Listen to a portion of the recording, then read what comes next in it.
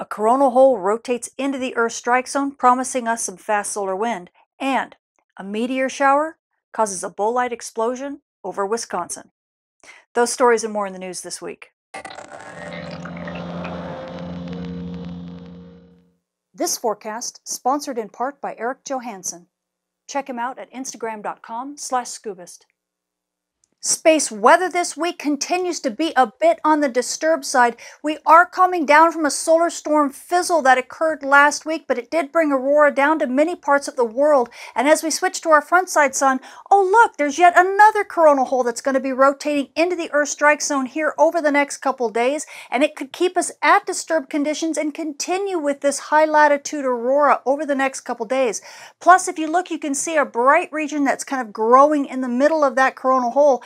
This bright region does have solar cycle 25 polarity, so once again we are seeing consistent signatures of the new cycle. It isn't here yet, but we're getting stronger and stronger indications that it's just around the corner. As we switch to our far side sun, this is the view of the sun from stereo's view, and it's actually looking at the sun from the side. You can see the sun has been pretty much quiet. There's not any coronal holes and not a lot of bright regions, but over the course of the last 24 hours, we see two bright regions that have emerged on the far side sun, and this is good news for amateur radio operators and emergency responders because it helps boost that solar flux and helps radio propagation hopefully get up out of the poor conditions.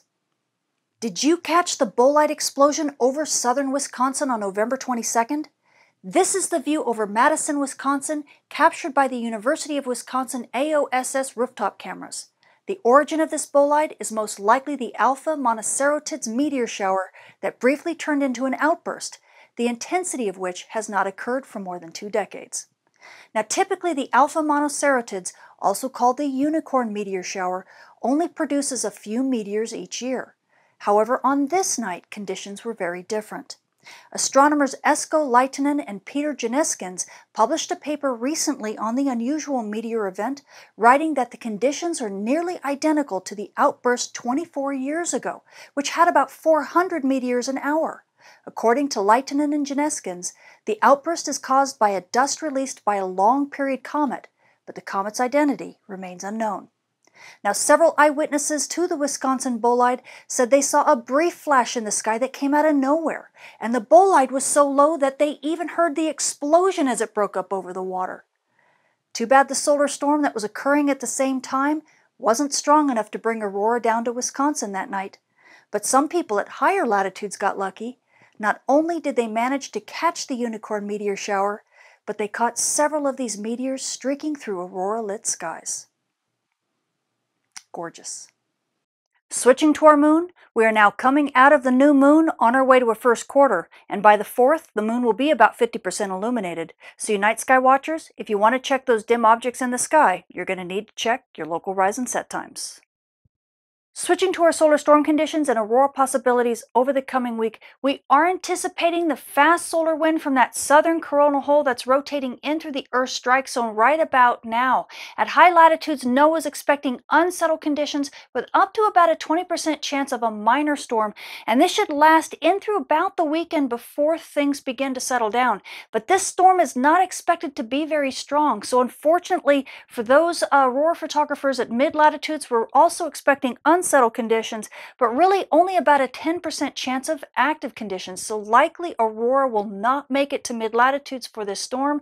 The one positive thing is that with these weak storms happen, they oftentimes stabilize that upper atmosphere, which means good radio propagation for amateur radio operators and also good GPS reception even on Earth's night side.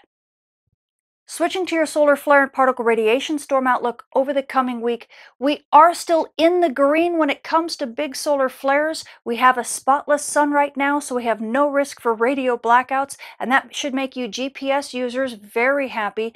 The GPS reception on Earth's day side should be pretty top-notch. Now, we do have a couple bright regions on the Earth-facing disk. They're not strong enough to be considered sunspots, but they are strong enough to be boosting the solar flux.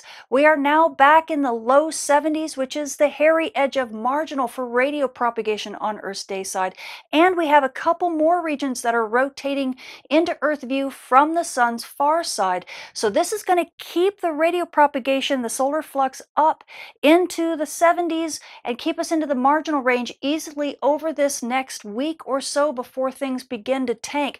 And that is great news, considering with this solar minimum sun, we are itching for any bit of solar flux we can get. Now, also because we are at solar minimum, the cosmic ray flux is a bit higher than it normally would be. So you frequent flyers, and this does include aircrew who fly over 800 hours annually and fly at high latitudes and high altitudes, you are in the marginal range for radiation dose, and this does include prenatal passengers, so please take this into consideration in your flight plans. So the space weather this week is continuing to be a bit on the disturbed side. We do have some fast wind from a coronal hole in the southern hemisphere that's rotating in through the Earth strike zone now. But this fast wind isn't going to be all that fast, and it's not really going to bump us up to storm levels. However, aurora photographers at high latitudes, you should be able to enjoy some aurora shows over the next couple days and possibly in through the end of the weekend before things begin to settle down. However, those of you at mid latitudes, don't expect a show. We're really not expecting this storm to be strong enough to give you much. Now, amateur radio operators and emergency responders, well, things are actually looking up for you right now. We have a couple bright regions on the Earth-facing disk and a couple that are rotating into Earth view, and they've managed to boost that solar flux up just a little bit to get us into the hairy edge of marginal for radio propagation. Plus, we have this weak solar storm that's coming through right now, and these disturbed conditions oftentimes help radio propagation both on Earth's day side and on Earth's night side. So you might notice that your propagation is a little bit better than normal. And now also you GPS users, well, GPS reception on Earth's day side looks pretty top-notch. And with these weak solar storms, well, that has a tendency to stabilize that upper atmosphere for you and even makes GPS reception at low latitudes and on Earth's night side pretty good. So as long as you stay away from aurora and from those dawn dust terminators, your GPS reception should continue to be pretty trustworthy. I'm Tamitha Scove. Thank you for watching.